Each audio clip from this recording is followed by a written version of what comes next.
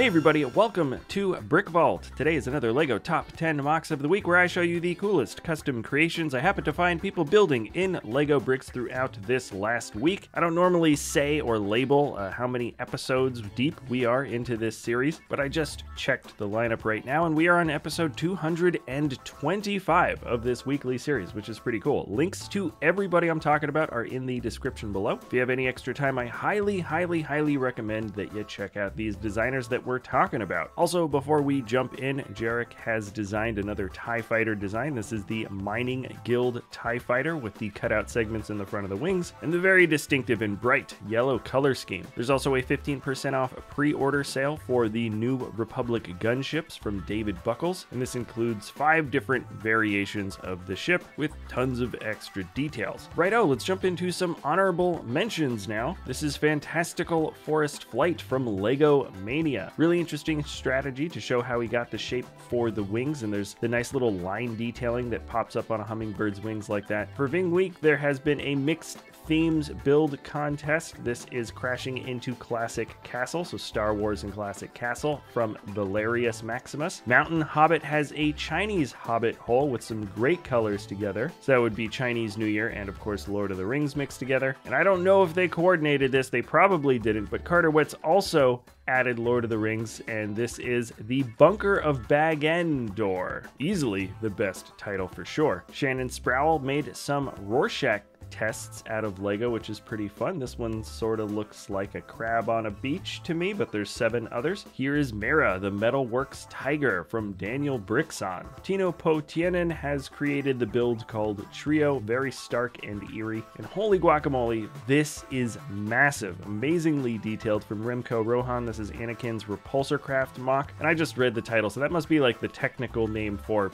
his pod racer that he built. Grant Davis has an amazing Iron Graves scene. More of the sand green spoilers are being used for the contest. Carter Witz's courtyard has some excellent organic details. Love the perspective here from Ron Folkers. This is Vader's Meditation Chamber. Really awesome use of the larger brick built fig there. Another model from Grant Davis. It's called Unscheduled Maintenance, and can you find the Star Wars specific piece in this build? Here's a work in progress pic from Nick Trotta, just to give you guys an idea of how complex some of these larger models can be on the inside. The Atomic Ranch scene from Builder Paul has some wonderful colors, and frankly there's just so many good builds, but I do not have time to get into everything, so let's check out the top 10. First one up here is from Andrew Steele. This is Protoweapon XV1 Nightcrawler. Here is a huge brick built figure with some wonderful large cylindrical elements added to parts of the body, and then a much thinner and more raw, almost muscular kind of detailing done with dark red around the forearms, legs, chest, and neck. Easily my favorite part of this build is the face. I love the golden teeth and those small red dots for eyes, and this is also a build that really would have you floored in terms of scale. I don't know how big it is exactly, but it's a massive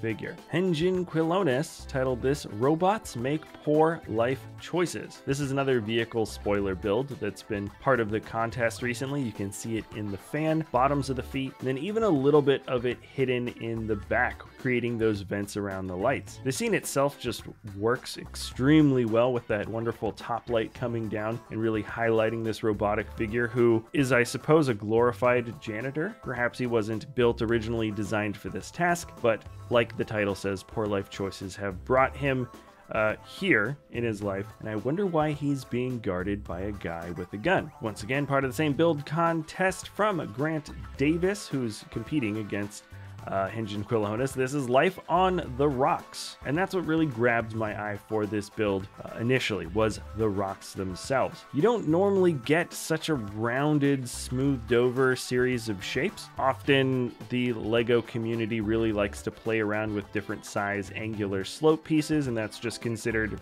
rock shapes for a lot of the builds. But you can see that Grant really played around with some bigger, larger, smoother ideas in terms of the shapes of these boulders, and it kind of works, and maybe they were even rounded over by the ocean a little bit. The build for the structure is absolutely awesome. You can obviously see where those spoilers took place. Now the builder JF technically says this is a work in progress, or at least it's titled that way, but it's finished enough to go to a brick fair soon. This is the minifig scale Gozanti. The shaping for this model is very, very good. If you take a close look at the side paneling along the top of the ship, it's not a straight line by any means. JF really took the time to add very long, very slow angles that cut all the way from the very tail to the nose of the build. The thrusters integrate into the wings excellently, and if he can get that new Bo-Katan mini figure fast enough, he might even be able to set up a scene from The Mandalorian by the time the show comes around, if that's of course what he wants to do. I think this goes on my list of some of my favorite figures for the year so far in LEGO Bricks. The creativity and just the universe around this strange scene has just got my head scratching in so many different ways. This is titled Pet Metal from Djokson. The body shape for the female figure is so unique and kind of strange with the tall legs and long boots. The whole figure, in fact, kind of gets wider into a point when you get to the very top. And then when we have this other person, creature, maybe a robot, I'm thinking a robot, the disproportionately large arms look great. They almost function as legs here. And that's kind of a perfect use for the Kylo Ren helmet and the Lord of the Rings ring that make up the head and eye. Just some really, really clever uses of pieces, playing around with body proportions. It's just an excellent scene. And now we're looking at the Biolab from Mountain Hobbit. I enjoy that the entire sort of space-like background of the scene is done almost totally monochrome. There's very few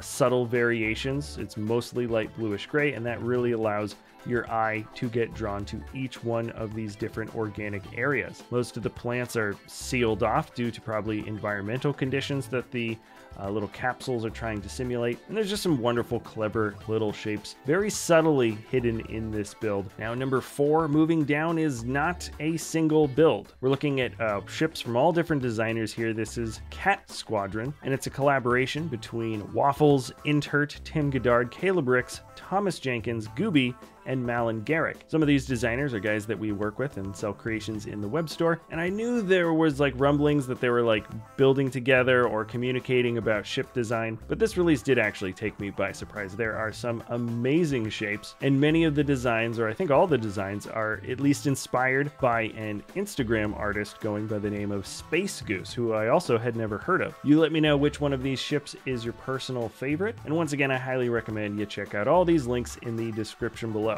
So number 4, by the way, this is 7 different ships. Number 3 is from an absolutely insane micro city builder from Rocco, Buttliere. This is the 1st century Jerusalem. In subtitles, it says Second Temple period circa 70 CE. So just like his other absolutely massive micro scale cities, I'm convinced that the details you're looking at here are extremely accurate. This designer takes his time to research topographical maps and makes sure to figure out exactly where everything is going to go, what the details are going to look like, and when you get close to this huge model, you'll realize that it's not just impressive with the size, but there are some wonderful creative liberties taken here with some very clever little micro connections. This is going to be a permanent exhibition in the Museum of Sao Paulo, and it's just awesome to see that this designer is getting paid to do some truly amazing work. You really should check out the closer pictures of it. I can't even show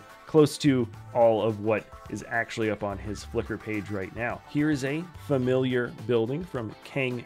It's an awesome construction scene, and I like that it's all slightly scaled up. You can see that the figures are not in fact mini figures, but instead they are all the figs from the Jack Stone theme. I think the builds for the scaffolding look excellent. The slightly upscaled brick detailing actually really works here. Some of those longer red pieces are bending and bowing as support structures under one of those areas, which just gives that nice, authentic, almost organic feel to this build. And someone let me know what they think that sand green vertical strut detailing is on the outer edge of the creation. All right, and moving on to number 1. This is a GBC build, or a Great Ball contraption, titled 5 Tilted Rings by the designer Akiyuki. Now this exists as a YouTube video, which I am saying you have to watch. I'm not even going to show you anything close to the full video, just a very basic mini clip from what is a extremely well done